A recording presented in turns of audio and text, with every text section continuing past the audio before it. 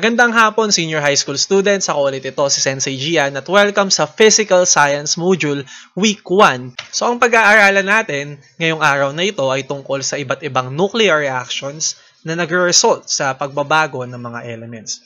Pero ang tanong na palaging pumapasok sa isip natin ay, is radiation dangerous? So, parang, nuclear reaction, radiation, nakakamatay yan, di ba? Sa totoo lang, kailangang i-define muna natin ang ibig sabihin ng salitang radiation, which means the transfer of energy through space and other media. So, ibig sabihin nun, kapag nag-transfer ka ng heat or light or even sound through space and other media, ang tawag doon ay radiation. Ang pag-iinit ng isang bagay, may palaging radiation yon. Ang init ng araw ay radiation, MRI, X-ray, CT scan ay radiation. Even yung mga cellphones nyo, pag kayo ay nagpapatugtog, tumatawag, ay may radiation. So, ano nga ba talaga yung dangerous na radiation sa hindi dangerous na radiation? So, una muna ay may dalawang types ng radiation. Yung una ay yung electromagnetic radiation na may kinalaman sa ilaw, sa light, magnets, and electricity. Ito ay effect ng interaction between magnets and electricity. So, lahat ng nakikita nyo dyan, radio waves, cellphones, Wi-Fi, Bluetooth, microwaves, mismong yung ilaw, yung light, ay bahagi ng electromagnetic radiation. Ultraviolet light, X-rays, gamma rays, at iba pa. Pero may tinatawag na radiation na nuclear radiation. Ito ay epekto ng mga unstable na atoms na naglalabas ng mga nucleus nila or naglalabas ng mga neutrons. At yung neutron na yon ay may lamang matter and energy. So alin dyan yung dangerous? Alin dyan yung hindi? Ang ionizing or harmful radiation sa electromagnetic spectra ay yung ultraviolet rays, X-rays, at gamma rays. So, the rest na nasa ilalim niyan ay hindi dangerous. Walang epekto sa ating kalusugan. So, ano yung sinasabi na radiation na nakakasakit ng mata? Diba? Kaka-computer mo, kaka-cellphone mo, yun yung tinatawag na blue light radiation. Yan, yung nasa under ng ultraviolet radiation. At yung radiation na yun ay perception ng mata natin, pampagising. Kaya kahit napagod na tayo, gising na gising pa rin yung mata natin at nakakapagod ito. So, ito yung radiation na hindi nakamamatay, pero nakakasakit ng mata. Blue light radiation. May mga apps sa cellphone at sa computers na nagtatanggal ng blue light upang ikaw ay komportableng makapagbasa. At yan din yung feature ng mga anti-radiation na glasses. Yung pampawala or pampabawas ng blue light. So, nuclear radiation on the other hand, lahat yan ay ionizing. Ang pag-aaralan natin this time ay yung mga unstable na atoms na nagpapakawala ng kanilang energy and matter para magkaroon ng stability. So, yung mga nuclear radiation na yan ay paraan nila upang maging kontento, maging stable sila bilang elements. Kasi sobra na nga yung mga bigat at energy nila. So, balikan natin itong periodic table na ito. Makikita nyo dyan na may dalawang elements na nagawa ng Big Bang, helium and hydrogen. May nagawa ng mga stars, may nagawa sa supernova. Yan yung lesson natin last time. Pero, may kulay puting mga elements dito. Americium, curium, berkelium, no? Hanggang lawrencium at oganesson. At bakit sila puti? Kasi sila ay nagawa sa mga laboratory. Ibig sabihin na unravel na ng mga scientists na pwede palang gumawa ng mga elements through nuclear radiation. At yan yung pag-aaralan natin. Anong klase mga nuclear reactions yung nangyayari para magkaroon ng iba't ibang mga elements. So, unahin na natin yung tinatawag na alpha radiation. Alpha radiation ay iba sa alpha decay. Unahin muna natin ito.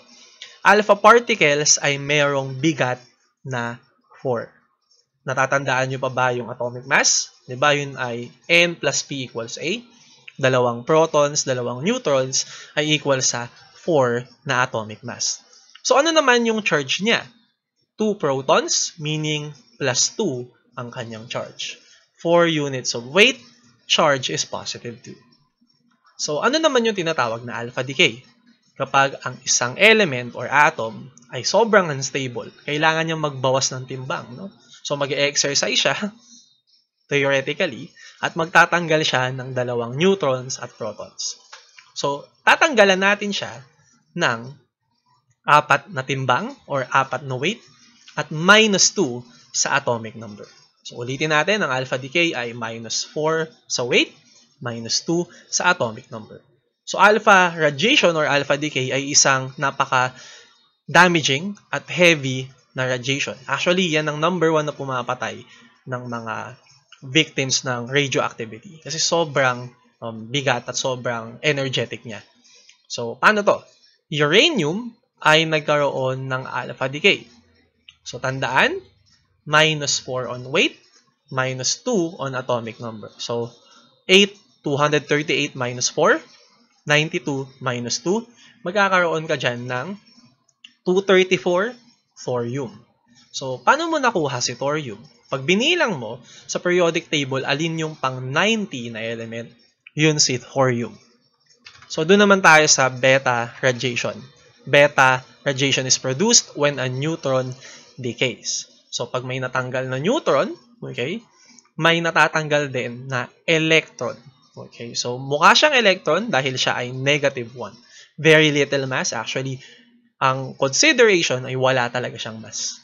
So, negative charge lang ang beta radiation. So, ang beta decay means an unstable atom is losing 1 electron. Natatanggalan lang siya ng isang electron. So, paano natin gagawin yon?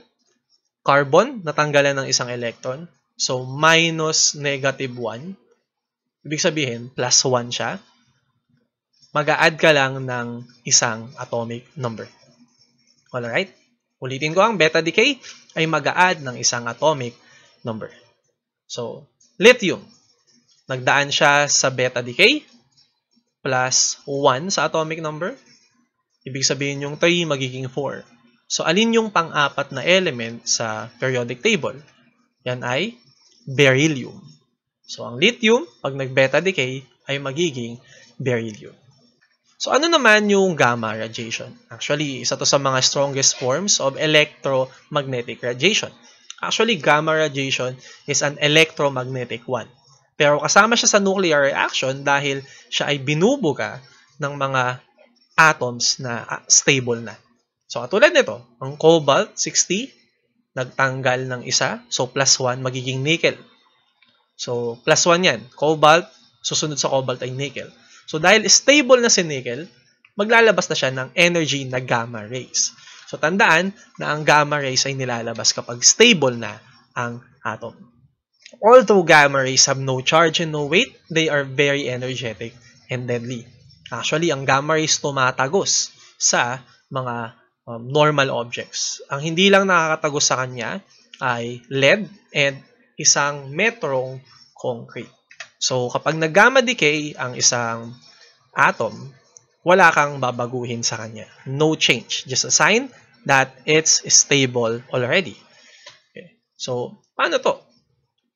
So, ang technetium na may 43 na atomic number at may 99 na mass ay wala lang ding mangyayari. So, no change. Ganyan pa rin siya.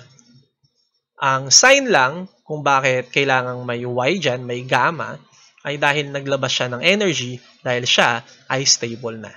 So, positron emission. So, positron emission naman ay kung saan babawasan mo ng atomic number ang isang element. So, it's a conversion of a proton in a nucleus into a neutron. So, yung proton magiging neutron. So, yung plus magiging 0. So, yung pag-plus naging 0, ibig sabihin nag-minus 1 ka. So, minus 1 atomic. Pero imbes na beta or gamma ang ilalabas mo, nagtanggal ka ng isang positron. Positron ang tawag sa plus 1e. So, ganito mangyayari dyan. Oxygen, so minus 1 atomic number. So, ano yung pang 7 na element? It's nitrogen. Pero, positron ang nilabas niya. Positron emission.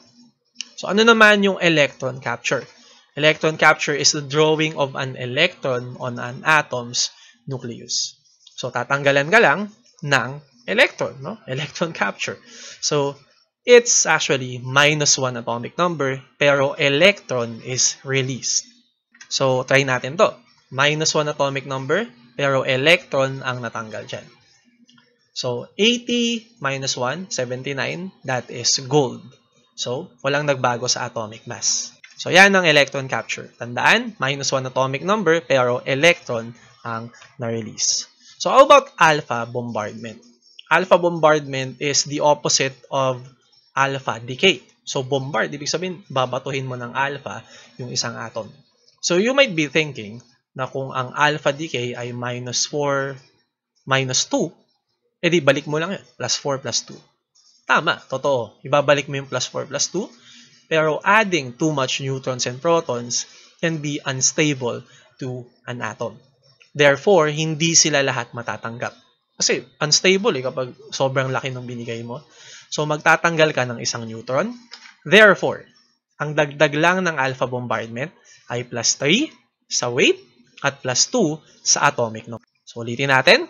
+3 sa weight, +2 atomic number. So, 27, hindi yan +4 talaga. +3 lang yan. E, nasan yung 1? Kung yung 4, ang dinagdag mo ay 3, nasan yung 1? Nandito, sa may neutron. So, 27 plus 3 is 30. 13 plus 2 is 15. So, hanapin mo yung element na number 15, which is phosphorus, na ang weight niya ay 30.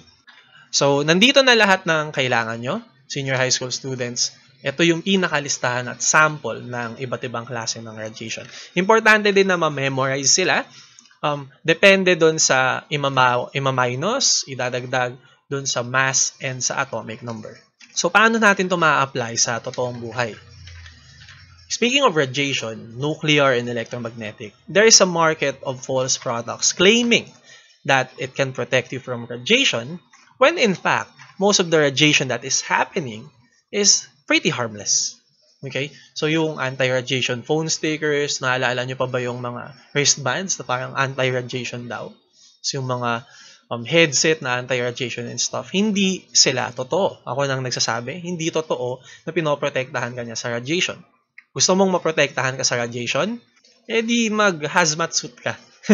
Pero walang radiation na dangerous normally. Okay? Ang radiation lang na dangerous ay nasa mga unstable na elements, which in fact, nakabaon naman sila underground, mini-mina lang. But what we're talking about here is the kind of radiation that is emitted by cell phones and other electronics. So, pwede nyo nga i-google yan eh. Is cell phone radiation dangerous? Ayan, sila magsasabi. There is currently no consistent evidence that non-ionizing radiation increases cancer risk in humans. So, harmless siya. Wala siyang nabibigay na sakit sa iyo. Ang nabibigay niya lang sakit ay sakit sa likod, sakit sa mata, dahil nga nakaka-ngalay ang pag-computer, pag-cellphone, nakakasakit din sa mata yung klase ng ilaw niya. And there you have it, senior high school students. Tapos na po ang ating day 4 pagdating sa week 1 ng ating physical science modules. Meron po ba kayong mga questions, suggestions na gustong idagdag sa ating platform ng pagtuturo ng physical science module? Please comment lang. And kung nagustuhan niyo ang video to, like, subscribe, share, and huwag kakalimutan, mag-aral ng malupit. Ako ulit ito, si Sensei Gian, at salamat sa panonood ng aking videos. Goodbye.